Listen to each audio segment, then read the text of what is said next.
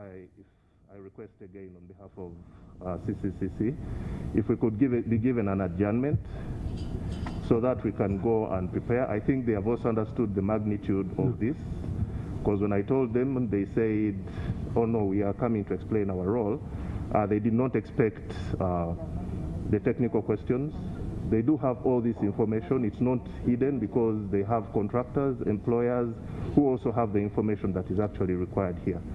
So we're just requesting to allow us, because it is going to look embarrassing, and it is going to be interpreted as insubordination, which isn't.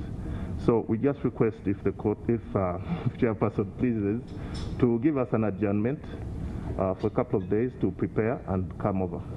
And it will be good if we understand some of the key issues that need to be addressed, and to avoid coming here with a trap of papers, so that we can get some evidence that is important. Mr. Chairman. Okay, is that a point of procedure or? Chair. Honorable Nathan, then Honorable Linda Irene. Thank you, Mr. Chairman. Mr. Chairman, I was giving the history of CCCC in our last interaction, and my question is not answered, whether the CCCC that constructed the Kampala Entebbe Express Highway.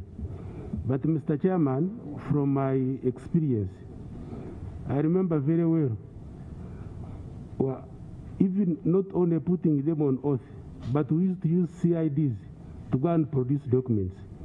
And one of the documents which this company produced in that time was a bank statement where they are given money, and the money was being banked in the Bank of China, and they produced a statement here in the Chinese language.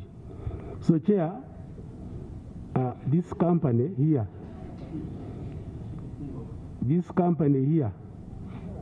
I know Chinese, don't worry. I know Chinese very well. You know Chinese?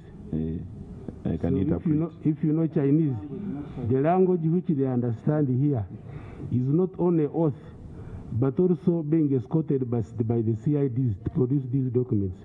So I want to know, Chair, whether this is the company we interacted with that constructed Kampala Entebbe Express Highway. Otherwise, we are going to waste a lot of time. They are going to do deed-daring. Finally, as my colleague said, they will start speaking Chinese here, and we shall not proceed as a committee. Yes, Honorable Linda Irene.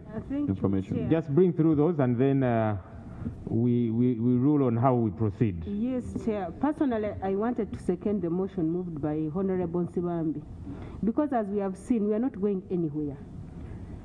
Let's allow them, give them the structured questions, so that